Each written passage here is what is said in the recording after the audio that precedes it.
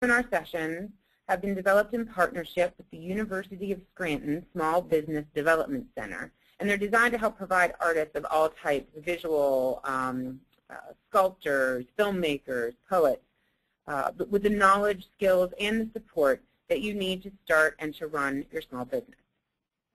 So, as you know, the title of today's presentation is Building Your Arts Business, Understanding Insurance and Legal Business Structure.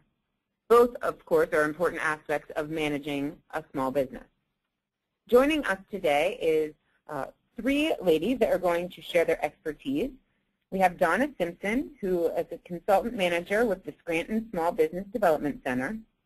And Donna is going to provide us with an overview of the Small Business Development Centers and the information on how you can access a center in your neck of the woods. And then also joining us, we have Lindsay Loss, who is the owner of Chamberlain and Reimer Insurers. Lindsay will be sharing her expertise on the various types of insurances that are needed to run a small business. And then we also have Chris Fendrock, an associate at the firm Myers, Breyer, and Kelly, and she will talk to you today about different options for legal business structures. And we would just like to take a moment, the PCA, to thank Donna and Lindsay and Chris for all of the time and energy that you three put into today's webinar presentations. I know how much goes into that and pulling together the right information for the audience. And so we're just very grateful for all of the hard work, and thank you very much for being with us today over the lunch hour. We're happy to do it. Well, thanks, Donna. And you all still see on your screen right now just kind of a welcome page. And at the bottom of the page, it mentions that all participants are going to be on mute during the call, and that will help reduce the background noise. But if you'd like to ask a question, if you have questions that come to mind throughout the presentation or questions at the end, you can submit them in two different ways. There is a message pane in the webinar interface. You can type the message in there, or the question in there, or you can raise your hand, which is the little hand icon. If you raise your hand, I can unmute you, and then you can just ask the question over the phone or over the microphone on your computer. We're going to save questions until the end. So there's going to be three different small presentations, and then we're going to have time at the end to take some questions and to hear from all of you. And if we run out of time, what I will ask is if you can send me questions via email, and you'll see that any questions you're going to want to send to jadunlap@pa.gov, and it's right on the welcome screen there. You can send them to me, and I'm happy to forward them on so we can get those answered for you. So without further ado, I'm going to pass the webinar over to Donna, and sit back and enjoy and grab your lunch and hear about insurance and legal business structures for your small business. So if you just hang tight 1 second, I just need to pass Donna the presenting rights, and we will get started. Great. Are we there, Jamie? All right, excellent. Yep, we see it. It looks good. Oh, good, great. Well, thanks very much for inviting us. It's good to join you. And these two topics, the legal and the insurance issues, are really topics that are tough for a lot of businesses, and I know especially for artists, because sometimes they don't realize they're a business, and there are some considerations that they need to take care of. So we're going to be talking about that in a minute, but before we get going, I wanted to tell you a little bit more about the Small Business Development Centers.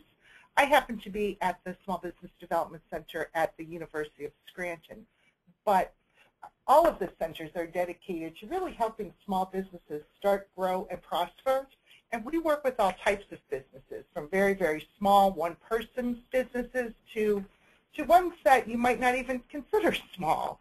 So a whole range of opportunities there for businesses to work with us. We're part of a state and national network of small business development centers.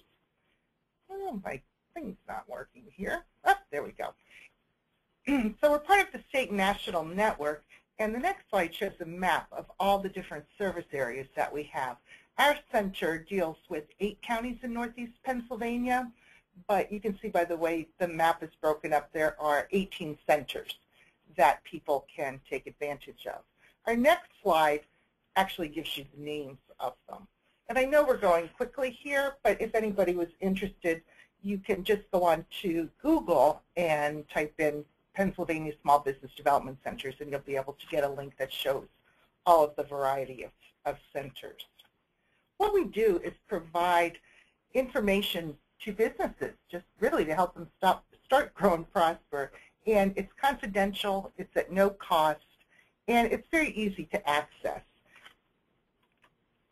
We do a number of different things, for instance, helping people who have no idea if this business will even work, the one that they've considered. So we can do feasibility studies for them. We can work with business plans. We can help develop marketing plans, and really just anything related to the conduct of either getting started or being in a business. What we won't do, what we won't do, or we can't do, we don't have money to lend. So we don't do that. We don't give specific legal advice. We're not going to write your business plan, and we're not your accountant, and we're also not your attorney. So, but we're there to provide assistance and guidance to you as you move through the process of working with your business. So, as I mentioned, our services are free, confidential, and that's thanks in great part to the Pennsylvania Department of Community and Economic Development, the Small Business Administration, and then each of the centers hosts college or university. In our case, it's the University of Scranton. We are very grateful to all the assistance they provide to us. So if you need to contact us, the Small Business Development Center at the University of Scranton, I think your best bet is to use Google to get to us, and we're happy to work with you. So first up, we're going to have Chris Sendrock. And if you'll give me a second, I will make an effort to change our PowerPoint presentations, and we'll get Chris started. There we go. Chris Sendrock has been a great friend of our SBDC for over the years. She's every time we call on her to help us do a presentation and inform an audience on legalities of owning a business, she's right there for us. So we appreciate her so much. So thanks, Chris. No problem. Hello, everybody. I just want to give you a very quick background about myself. I have been an attorney for about 8 years now, working with a lot of small businesses. I practice in Scranton. My background is I started out as an engineer. I went to the University of Texas, and I practiced engineering for about 4 years, and then I decided to go to law school, and that's where my path has been since then. In my practice, we advise a lot of small businesses, like I said, and a lot of larger businesses. So we see everything from the startups to the family business that has been out there for many years.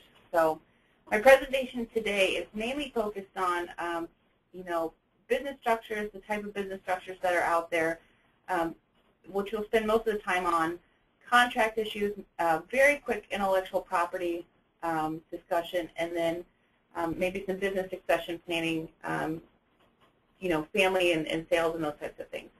So we'll just go ahead and get started. There's my contact information. If you have any questions, feel free to email me or give me a call. My phone number is not there, but it is on our website. Okay. So the first thing is, a lot of folks come and see us because, if you're not an individual, you're two folks getting together to start a business, and you want to ensure that your business runs smoothly, and then if any sort of conflict or issues arise between the two individuals, that there's a mechanism in place to resolve that conflict. And so business structures provide a lot of that, formality between two individuals. But as you'll see when we go through that, that's not necessarily something that you need to have if you're on your own, or it could be something that you form and with the anticipation that you might join someone in the future. So there's a number of types of business structures out there, and we'll go through each of these individually, but here's just a kind of a summary of the ones that we'll hit today. And there are a few additional ones that are out there, but they're not necessarily used very often, and so they won't be addressed. And if you have any questions about those, please feel free to give me an email. So a sole proprietorship is the easiest form out there. It means that you're going to do your business, and you practice, you sell your items under your name, or you can file what's called a fictitious name with the Department of State, and it could be Donna Simpson selling Simpson's cakes. And I always pick on Donna, so nothing's going to change today. So she would file with the Department of State a fictitious name. It's a $70 filing fee, and later on in the presentation, there's information about how to actually do that on your own. And then she can start with her business. You know, checks would come into Simpson's Cakes. She would, you know, run her business like anything else. She could run it out of her house. She could lease space. She can do anything that she wanted to do. The one downside to being a sole proprietorship is that she has no liability protection unless she has some sort of insurance to help her out. And Lindsay will address that later. But if she were to ever to be sued, her individual assets are available for recovery, meaning her individual bank accounts, her home, those types of things. So in summary, the upside to a sole proprietorship is that it's very easy to operate. All of your income is reported on Schedule C of your 1040. All of your expenses are reported on the same spot. But the downside is that you are open to liability. So next we move to partnerships. So a partnership is very similar to a sole proprietorship in that you and another individual, or one or more individuals, are in the business for making a profit. So now it's Donna and myself. We're going to make Donna's cakes, and so we're in this together. So same thing, if we want to form a name that we work under, we go to the Department of State, we'd file a fictitious name registration, and at that point we'd be ready to roll. We'd open up a bank account, probably under one of our individual Social Security numbers. Any profits or losses would be split, you know, based on our ownership percentage, you know, maybe 50-50, 60-40, depending on, you know, how we decide to do that. And then any liability that comes, if we're ever sued, it goes to each of us. So my personal assets are now available for any sort of lawsuit recovery, and so are Donna's. So that's one of the downsides to a general partnership. That's the first type of partnership listed on the PowerPoint. We can have an agreement among us as to how things work. You know, if Donna wants out, maybe I buy her out. We set the price in the agreement. You know, what happens, you know, there might be some accounting things that you want to address in the agreement. Maybe we can split our profits and losses differently, all by agreement. So we really have a lot of flexibility in what we do between us, and whenever we decide, we should write it down in a formal agreement so that if anything ever arises and we have a disagreement, we have a document to look at to help us, you know, guide our way through that disagreement. So in sum, general partnership is an extension really of a sole proprietorship, and that liability will flow through to the owners of the business, but it's an easy way to get started, and you just file your fictitious name with the Department of State. So then we have what's called limited partnerships, and this is really used a lot for, you know, real estate holdings and maybe some family business planning. Limited partnerships have a general partner who is in charge and who runs everything. The general partner's assets are available for liability recovery. They usually own about 2% of the company, but they are in charge of the day-to-day operations. The remaining folks are called limited partners, and they're merely looked at as investors. So they're the ones that have put together the financial ability for the entire partnership to maybe purchase that property. So if there's a big mall, strip mall, you might see that it's owned by Donna Simpson Limited Partnership. So Donna Simpson would own the general partnership interest. She would control it, and maybe, you know, 10 of her friends have each chipped in $100 grand and they bought the partnership. Her 10 friends that have limited partnership interests do not have any liability. Per statute and state law, they are protected from their individual assets being attached in the event of a lawsuit, or some sort of other bankruptcy or creditor issue. So that's the benefit of a limited partnership. We do not use them very much anymore, especially since the creation of the LLC in the mid-90s and the statutory formation of it. I'm sure you hear a lot of the LLC. So limited partnerships really do kind of have, other than the name being limited, they have a limited applicability anymore. So we'll scooch by that one. Limited liability partnership. This is kind of a very unique concept, and it's mainly reserved for professionals and those types. And basically, the idea behind a limited liability partnership is that a bunch of professionals, such as accountants or doctors, get together. They pay a separate registration fee for each professional to the Department of State every year, and that basically it says that if one doctor gets sued, he's responsible for his liability, but the other doctors are not. So it's a very limited form, and we really don't see that very often. Both the limited partnership and the limited liability partnership are created by filing specific forms with the Department of State. A business corporation. So this is what you'll see a lot of, big entities out there. IBM, Coca-Cola, they're all business corporations. They all have that Inc. name behind them, or an LTD.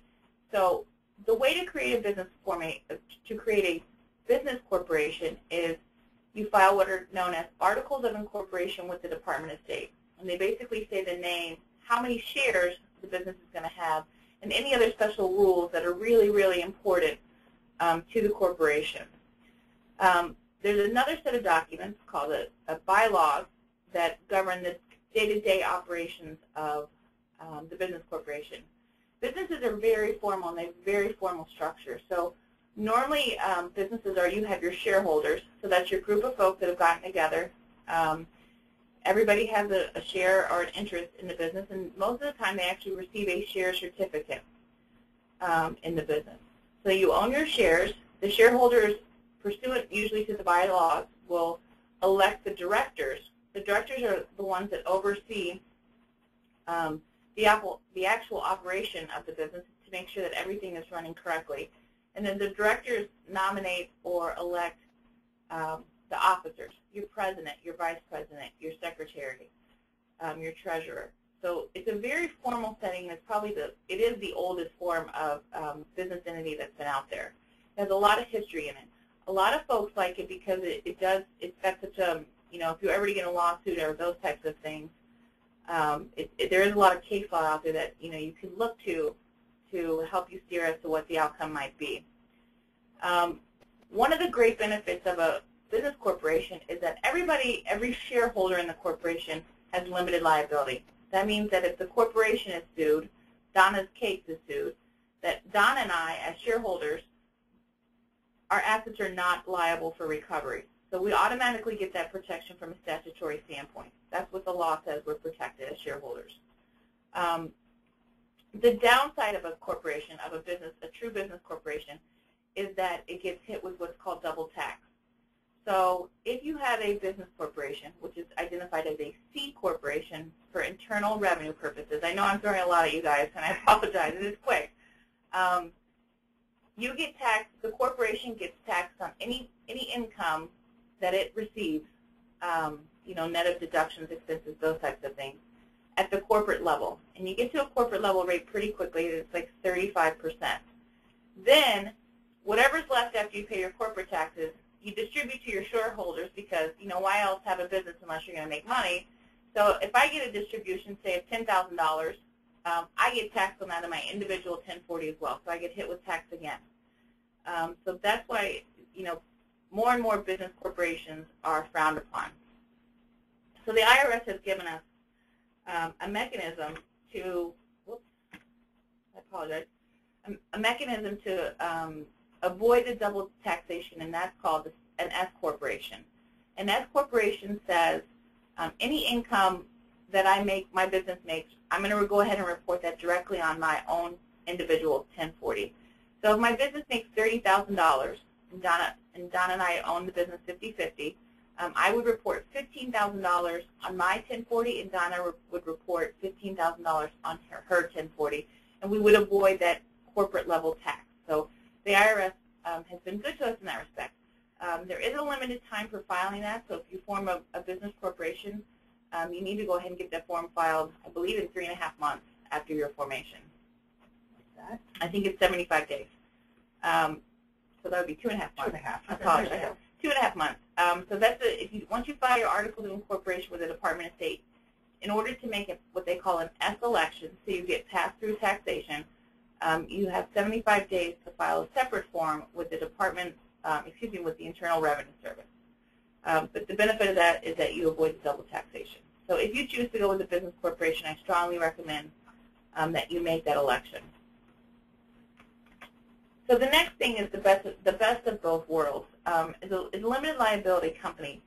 So limited liability company basically says that you get limited liability, meaning that the members are protected from liability. So if Donna's Cake LLC, which is the way that we designate a limited liability company, is sued, our individual personal assets are protected, and then any income that we receive is reported on our individual tax returns, so we avoid any sort of double taxation. This has been around, I think, for about 20 years now, and I think that most new businesses, I would say probably 95% of the new businesses that we form anymore are LLCs. We do form a few business corporations, and for various reasons, and a lot of that has to do with what an accountant prefers. If an accountant prefers an S corporation versus a limited liability company, that's what we'll do. Because we always defer to the accountant, because a lot of times your relationship with your accountant is all the time, every year, and your relationship with your attorney is hopefully just to form your documents and then maybe to get them updated at some point as your business grows and changes, but you shouldn't see your attorney very often. So we always defer to our accountant, hopefully. So a limited liability company is formed by filing a certificate of formation with the Department of State, the Pennsylvania Department of State, and then you will also have in your hands an operating agreement, which basically is very similar to the partnership agreement that we discussed back when we were talking about partnerships. So the operating agreement is kind of a combination of the partnership agreement and bylaws. It says what the members need to do they need to meet, who's going to be in charge of the company, what decisions are left open for the members to make, and what decisions are left open for the elected president to make.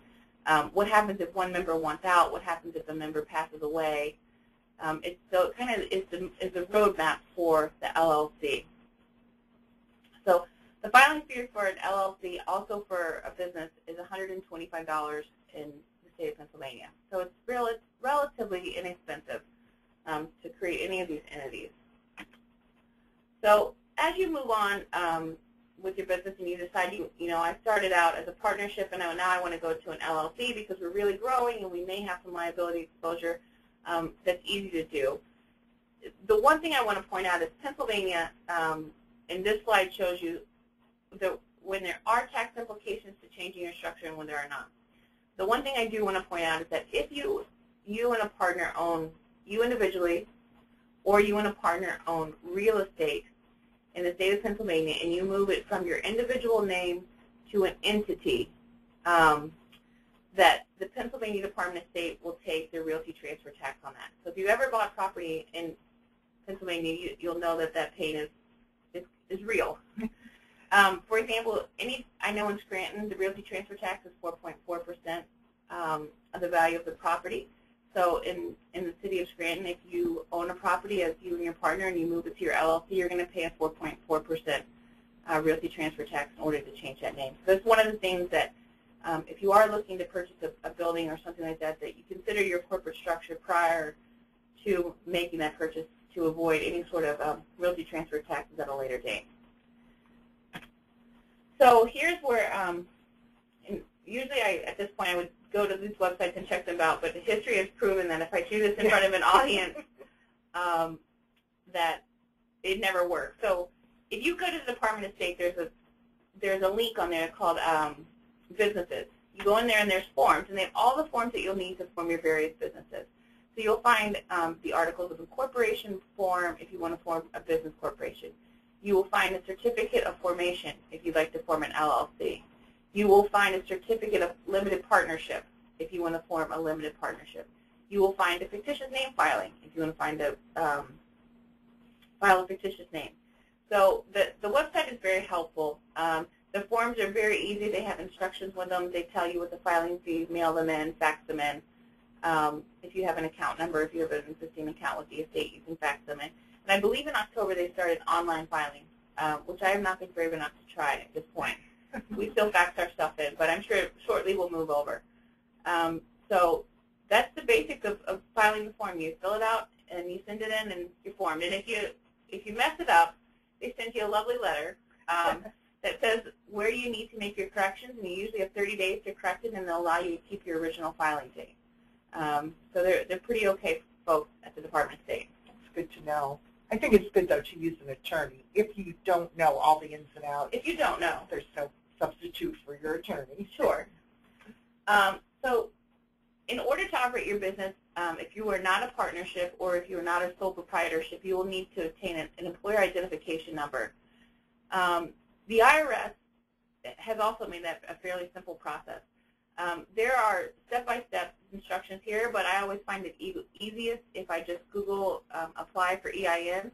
It comes right up, and you go through and you answer a series of questions, and it will be tied to somebody's Social Security number. So you have to have a valid Social Security number in order to receive an EIN.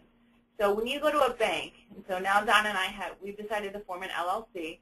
We go to the bank and we're going to set up our account. So what I need to bring with me is my operating agreement and my employment identification number. So they're going to want to know what number they're going to, send me a 1099 to at the end of the year. And then they will also tell you that a lot of those things have changed since the Patriot Act back in 2001. But they're very strict about wanting that that information before they'll open a bank account for you. So that's why it's important to have an employer identification number. Your attorney can help you with that. Also, your accountant can help you with that. If you're going to be making sales, you will need to go and fill out a PA 100. We usually rely heavily on the accountant to do this because it's a pretty specific numbers document. And then if you are subject to any sort of sales tax, employment withholdings, and employment taxes, I believe the Department of Revenue requires everything to be done electronically now, and you go through the e-tide system. I think if your sales are over a certain amount, you even have to pay electronically. You have to have an ACH transfer. So that's the information regarding the PA 100 and your state taxes. So very quickly, a lot of, you come across a lot of contracts, leases, purchase orders, invoices, your customer contracts. If you have a supplier you deal with, lines of credit, bank loans. If you have an employee, my general suggestion is that if you have an employee, I would not enter into an employment agreement unless you have a specific reason that you don't want them to compete against you, or you have information, and that's really it. So an employment agreement, the only reason I can think that you really, really need one, other than maybe some other types of specific circumstances, is that you want to keep somebody from competing with your business. Otherwise, Pennsylvania is an at-will state, so it's free to let that relationship mature and end when it's natural. So next we have intellectual property. I know probably artists have a lot of questions about this stuff, and this is not something that, it's a very specific piece of law, and it's not something that our office practices. We usually refer these out to other folks. But there are some ways to protect your property. Trademarks and service marks. I'm sure everybody's heard that Taylor Swift has now trademarked certain lyrics, How about that? including this thick beat. So attorneys are at work there. But you can get trademarks, copyrights, trade secrets, and I suggest that if it's something that you want, you definitely see an attorney about filing those and making sure you get those registered properly. Succession planning, I will very quickly. At some point in your life, you may decide to transfer your business to someone else or to your children, grandchildren, those types of things. There's a lot of ways that you can do it. I know that it's probably beyond the scope of this conversation here, but on this slide we just outlined a couple of the methods that can be done. You can if one person dies, they get bought out by the other partner. You can fund it with life insurance. It's basically a way to control who's going to be the next in line to control the business and to keep it running. So with that said, I ran through this as best I could, and I apologize if I have confused anybody. If you have any questions, please feel free to shoot me an email, and I can answer your questions. But good luck, and I wish you the best. Very good. Thanks, Chris. There's so much information related to owning a business that sometimes makes my head spin. So I personally don't think there's an excuse for not having a good attorney. So hopefully if you need one or you do start a business, get a good attorney. All right. So next we're going to have Lindsay Loss, which, by the way, I think Loss is a fabulous name for an insurance person, and she's going to be telling us all about what we need to know about insurance. Hopefully everybody can hear me. Again, my name is Lindsay Reinheimer-Loss. I'm partner and part owner of Chamberlain Reinheimer Insurance. We're a local family business here in Scranton, Pennsylvania. We've been in business since 1911. I'm actually the fourth generation of owner. It's through a family run. My father is still active. He's semi-retired. So to give you a little bit of background on me, in our family we kind of have an inside rule. You can't, just because we have a family business, can you hear me? Okay, I'm sorry. Here, I'll get closer. How's that? I hope everybody can hear me now. Good. That's good? Okay, thank you. In our family, we kind of have a rule. Just because we have a family business doesn't mean you automatically get a job. So we have to kind of earn it, which is actually a good rule. That's something I'm definitely going to pass down to my children if they ever decide to be crazy enough to go into insurance. I will definitely pass it on. One of the rules is after you get your MBA, you have to go and work 5 years outside the family business for somebody else. So I kind of went the roundabout way of being into insurance. I was the child of the family who said, I will never work in insurance, ever. It's boring. I never want to do it. And guess what I did after grad school? I went and got a job in insurance. So that's a little bit, I kind of went through health care insurance first. I sold corporate health care insurance with Aetna US Healthcare out of Harrisburg for 3.5 years. And then I went into actually pharmaceuticals. I was a pharmaceutical salesman for 4 years. I worked as a divisional trainer. I worked into a general management, and then I was in a district development program through there. So my background's a little diverse, and then I came back to the family business back in 2005. So I've been back here for 10 years, and I worked at the ground up. I started in personal lines, which most of you, if you own a home or you're renting an apartment, you've definitely experienced going through that process of getting your insurance put together, a homeowner's policy, a tenant's policy. If you have a vehicle, you're doing with auto insurance. So that's kind of where I started, and then I went into the commercial side, which is more of your business, which is what we're going to talk a little bit about today. And then, of course, I do all the financing, so I'm the CFO of the agency, so I do now all the financing and accounting behind it. So that's a little bit of general kind of where my background is. I apologize for my sad display of no PowerPoint. I did this a little bit of last minute, so I do apologize for that. If they invite me back next time, I'll make sure to definitely have a PowerPoint for you. I want to talk a little bit about insurance. It's kind of one of those animals that people don't realize how important it is to have it until it's too late. A lot of times they'll think about it afterwards, or something will happen and they're like, oh, I just want the best price, I want, the cheapest insurance. And unfortunately, with insurance, you're buying a piece of paper that hopefully will react when the time comes. That's what you're buying. You're buying a promise. So insurance works in two different ways. There is called pure risk and speculative risk. We insure pure risk, not speculative. Speculative would be things like you making the conscious decision to put your money in the stock market. There's a chance you're going to win some. There's a chance you're going to lose some. Insurance doesn't insure that. We insure pure risk, which means the risk is the possibility of risk. Insurance is the probability of risk. You're going to have a loss sometime in your future, depending on what type of business you're in.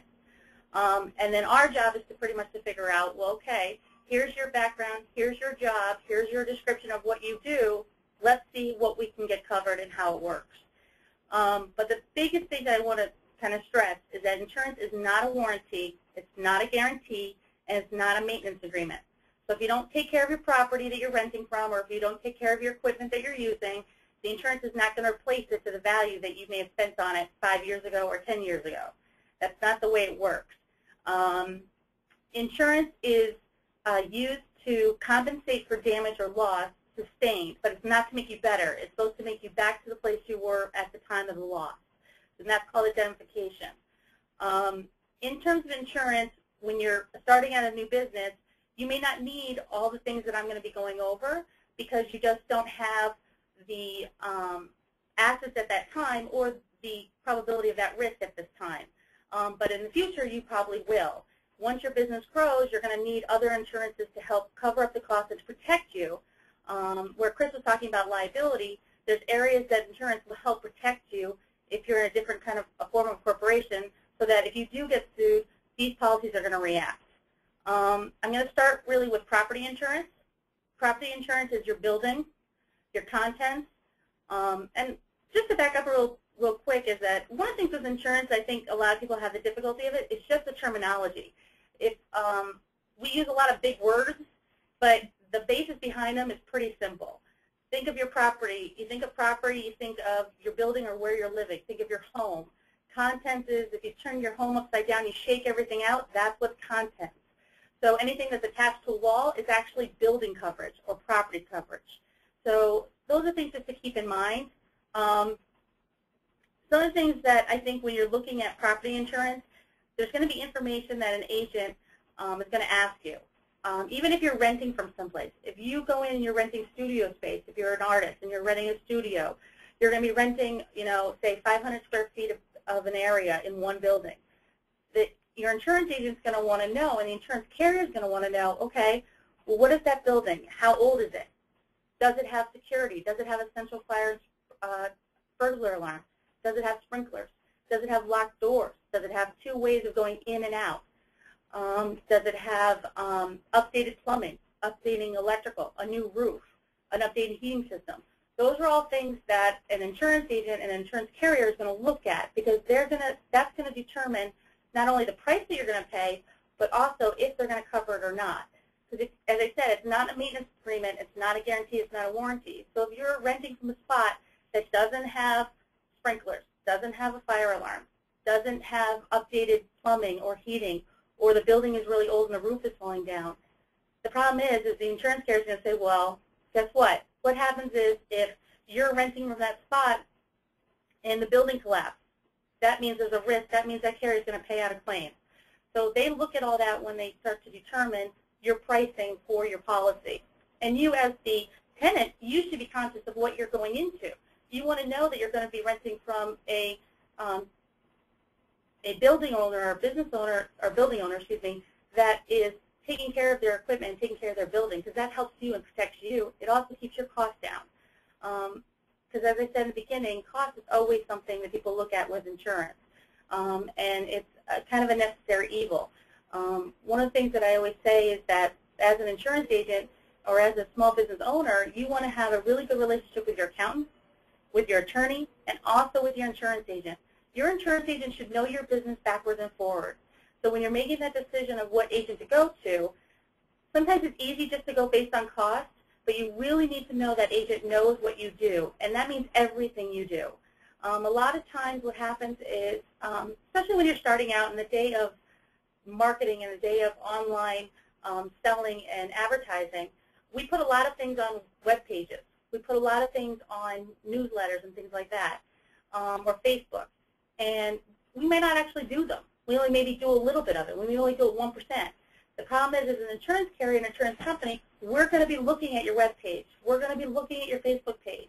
If you say you do one little item that's going to be something that's going to throw it out of like kind of our standard market of carriers, guess what? You're not going to get the rate or the price that you're looking for, and also the coverage that you're looking for. Insurance is really an animal that we're trying to protect you. We're trying to protect your assets and to make sure that you don't have your personal assets taken away from you at a time of a loss, or what happens if you have a claim and you have, say, $10,000 worth of coverage, and for instance you have $20,000 actual property in your business, and you didn't cover that last 10, and you have a fire and everything's destroyed. Well, your insurance carrier is only going to pay you 10. That means that extra $10,000 that you just lost is coming out of your pocket. Those are things that we need to protect you from, and the only way we can do that is really knowing all the information on your business. We need to know exactly what you do. And anytime you make any changes, the first person you should be calling is your insurance agent because it's going to affect your premium and it's going to affect how your coverage. I wrote a couple things down on that sheet in terms of property insurance, things to look at when you're looking at a policy. Debris removal, ordinance of law, that's a big one, especially if you own your own building or if you have property, because if you have a fire or if you have any kind of structural damage and you have to replace it, if you don't have ordinance of law, what happens is you want it, anytime a building gets destroyed or gets hurt or damaged in a claim circumstances, the local area or town, they have what's called an ordinance, and the building has to be built to code. Well, that code can change. And so maybe 10 years ago when that building was built, your building was built one way. But when you have a claim, that building has to be built to the most current code. So that means there could be additional charges or additional coverages that's not going to be covered unless you have that additional coverage. And that could be an increase of $25,000 worth of coverage to $100,000 worth of coverage, depending on your individual needs. So I wanted to mention it because it's a lot of times people don't look at all the little extras, and those extras can be very beneficial to you at a time of a loss. I also put in their COPE information. What that means is that's information that the insurance agent is going to ask you. I talked a little bit about before. The construction of the building. Is it made with a stick built? Is it a frame building? Is it masonry? Is it made out of brick? Is it made out of stone? Those are things that insurance agents look at. What are the occupancy? For instance, you may be an artist and you're in a studio. Next door to you, you might have a battery or an auto repair store, an auto supply store. The insurance company is going to look at who's in the office with you. I know it's not fair, but they will. They'll look and see what's next to you. Because what if they have a fire, the battery causes a leak, and then you have an environmental problem, and then that's going to go into your own exhibit or your own art. If you're a photographer, it could be your chemicals. There's a lot of things that they'll look at. So the more information you give your insurance agent, the better you're going to be going forward. They're going to know how to protect you. Going on to general liability, we talk a lot about liability, and I think sometimes people don't really know what that word means. In our reference, we mean it by it's a third party, property damage or personal injury. So what that means is it's not you as an individual, not people who work for you. It's a third party, so it's another person out there. For instance, that could be walking in front of your building, tripping and falling and getting hurt. That's third-party personal injury. Third-party property damage, I'm doing work at somewhere else, or I'm doing an exhibit somewhere else, and I damage some of their tables or chairs. That's third-party property damage. They also have what's called fire legal.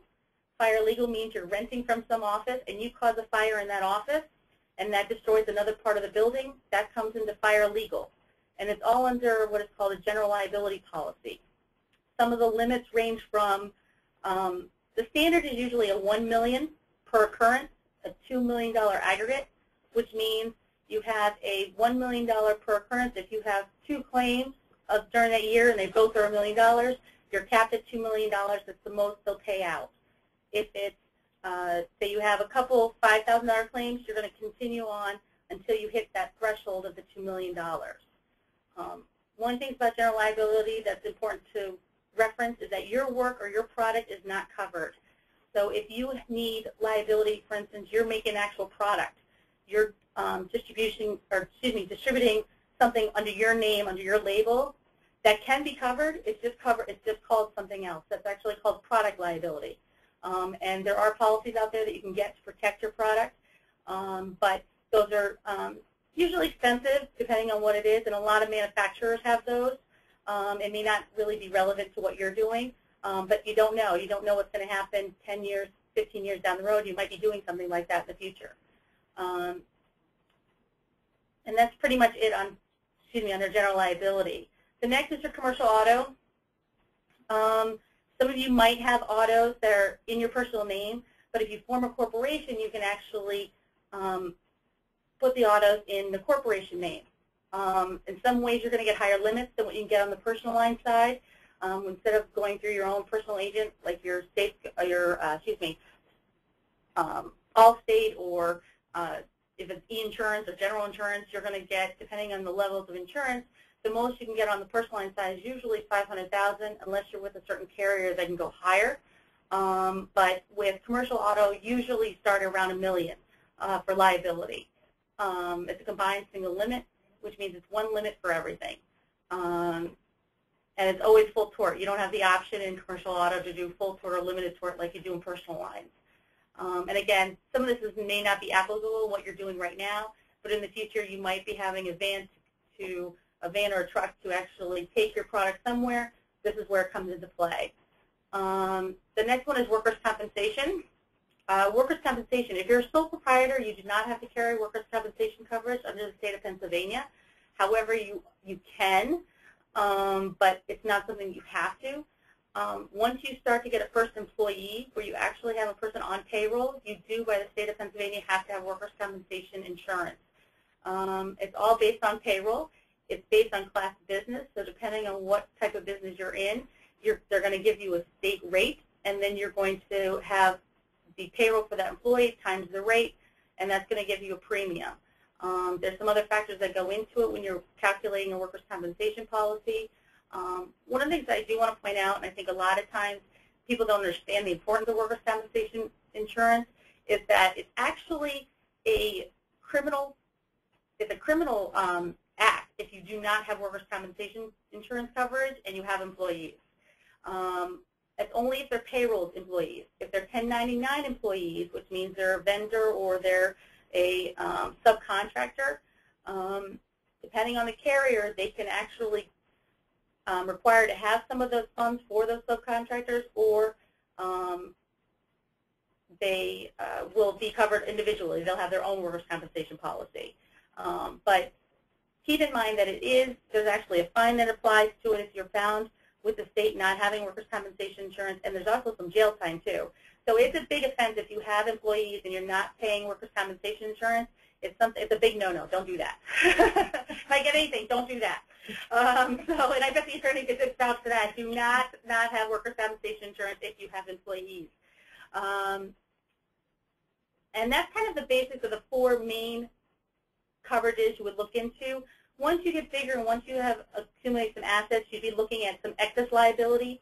And what that means is that $1 million, $2 million that I talked about before, you'd be looking at an umbrella policy or an excess liability, and that gives you some coverages above that. So if you hit your threshold because of a claim, it's going to give you some extra coverages. But that's kind of a good overview of kind of the basics of information. If I recommended anything, you'd want to have, if you're renting a spot, or if you're even in your home and you have a product or you have business equipment, those are things you want to get covered under a business policy. A lot of homeowners will exclude it. Some homeowners do not. Some homeowners will give you, there's actually an endorsement that you can add on, or an addition that you can add on to your homeowners that will cover some of your business products. But those are things that can be excluded from your personal homeowner's policy. So content is definitely one, and liability. Many, if you're vendors, or if you're an artist that actually displays their art someplace, or if they're having shows, trade shows, if you're going to an exhibit, they're going to ask for what is called a certificate of insurance, and they're going to ask for liability coverage to show proof that you do have coverage. So if you cause damage to any of their property while you're visiting their location, they have a policy that will react. So those are just terminologies that you're going to hear, so you kind of know where they're coming from and what you would possibly need going forward. In the insurance market, we have two types of carriers. We have what is called the admitted carriers and the excess and surplus carriers. These are actually the insurance companies. Insurance companies in the state of Pennsylvania and through the Insurance Commission, if they're admitted carrier, there's what is called covered under the PIGA fund. What that means, we call it PIGA. What that means is if, God forbid, that insurance company goes under, it's lost all its money, it's going into bankruptcy, the PIGA fund under the state of Pennsylvania will actually pay for any claims or any financial loss if you occur during that time when your policy was enforced. If it's what is called an excess or surplus carrier, that means they are not covered under PIGA. So if that company goes under, you have no recourse against your loss. There's no insurance company that's going to help pay for that. So those are things that you want to look at when your insurance agent comes to you and gives you a premium. And the easiest way to kind of distinguish if you're using an admitted carrier or an excess and surplus line is going to be taxes. If it's an admitted carrier, there's no tax.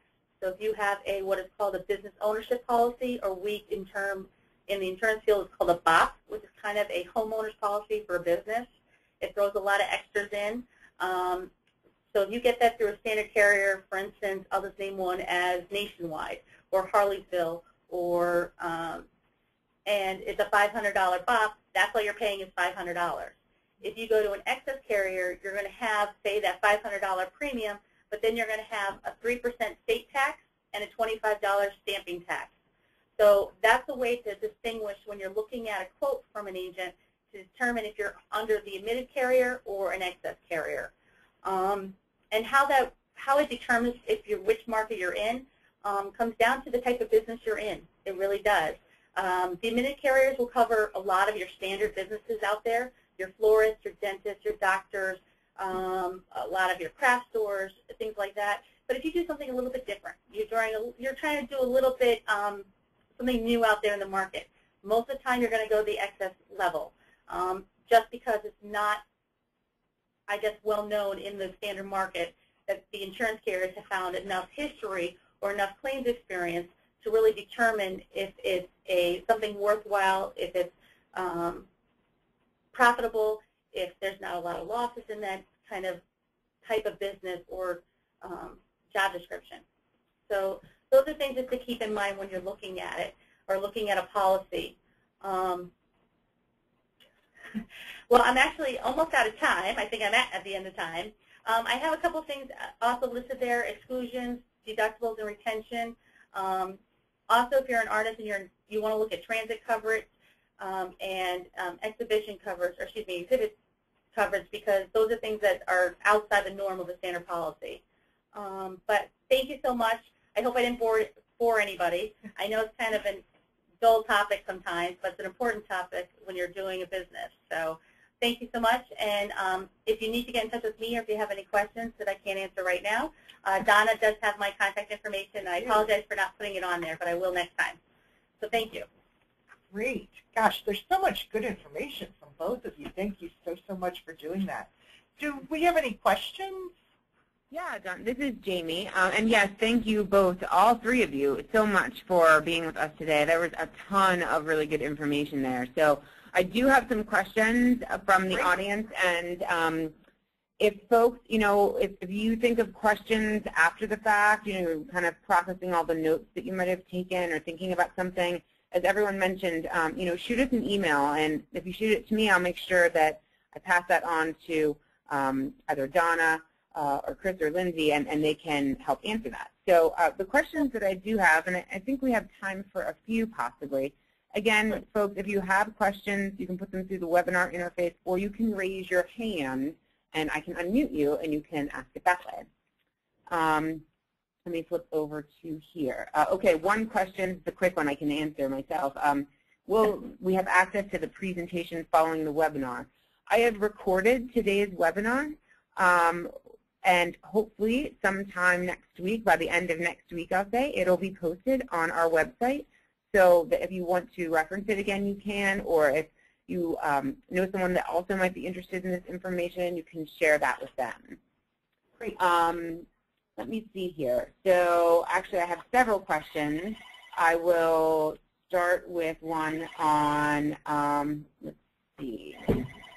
Are there any benefits to being associated with multiple LLCs? Specifically, if they're a member of several groups, is it wise to have multiple LLCs? And sorry for the phone ringing loudly next to me. Sorry. Did you hear that? Sorry, that phone is really loud. Did you hear what I said there? I did. Okay. I think I'm hoping I'm answering the right question. There's no downside to having LLCs, a lot of LLCs, and I think if you want to start a business with, if I want to start a business with Donna, we can have an LLC, and I want to start a second business with Lindsay, we can also have an LLC, and I don't think that there's really a downside other than making sure that you keep up with separate bank accounts, separate tax accounting, those types of things. You might have different interests, and it's never beneficial to have somebody in your group or in your business that is not interested in your goals. So, you know, Lindsay may not care about Donna's cakes, and so therefore, you know, she's not a good fit for our LLC. So Lindsay and I may start a new business, you know, dog walking. So it's completely up to you how many LLCs you have. Just be cautious that you don't commingle funds. I'm not going to put a check from my dog walking business into my cake business, and vice versa. So you don't commingle funds. You got to keep everything separate, and you got to keep your accounting separate. So there's no issue with having multiple LLCs, and I think that's the question. I'm hoping that I'm answering it. Okay. Yes, I believe it is. Yeah, thank you. Okay, so now I have an insurance question, and this is a little bit lengthy, so just hang tight. This artist is producing a play that will be touring to parks in Pennsylvania and in Maryland. The shows are outside. There's no heavy equipment, sets, lighting, or sound. For permitting, some parks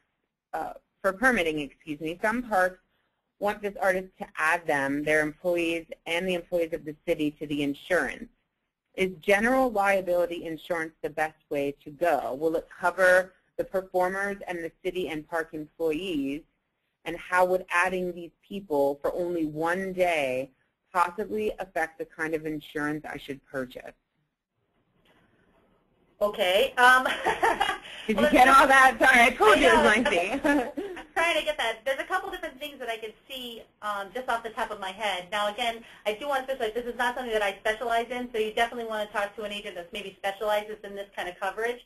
But in terms of, I guess I want to make sure and clarify, who would be adding, who's asking to add? The parks are asking to add the play people onto their policy, or the park wants to be added onto their policy? It sounds like, for this question, it sounds like the park it's wants saying to be on for permitting, some parks want him to add them, their employees, and the employees of the city to the insurance. Okay. So does that clarify? Yeah, I understand, yes. The only thing that they could do, the general liability policy would cover the playwright or the people who are actually putting on the play. The park owner can actually be listed as what's called an additional insured because they have a financial interest in that play going off well in their area or in their park. And it would be a one day only for that event. And what they would do would be called what is called a certificate of insurance is what they would ask for.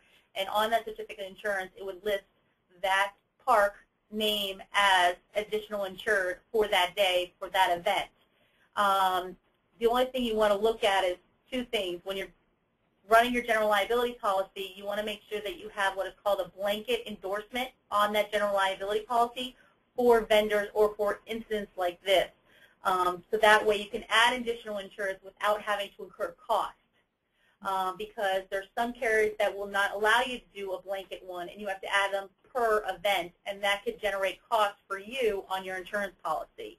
So you want to look at that when you're looking at your documents of your general liability policy to see if they have what is called a blanket endorsement for additional insurers. But now it's mostly be the name of the park is going to be what's going to be listed. In terms of individual employees, they would never be listed on a policy.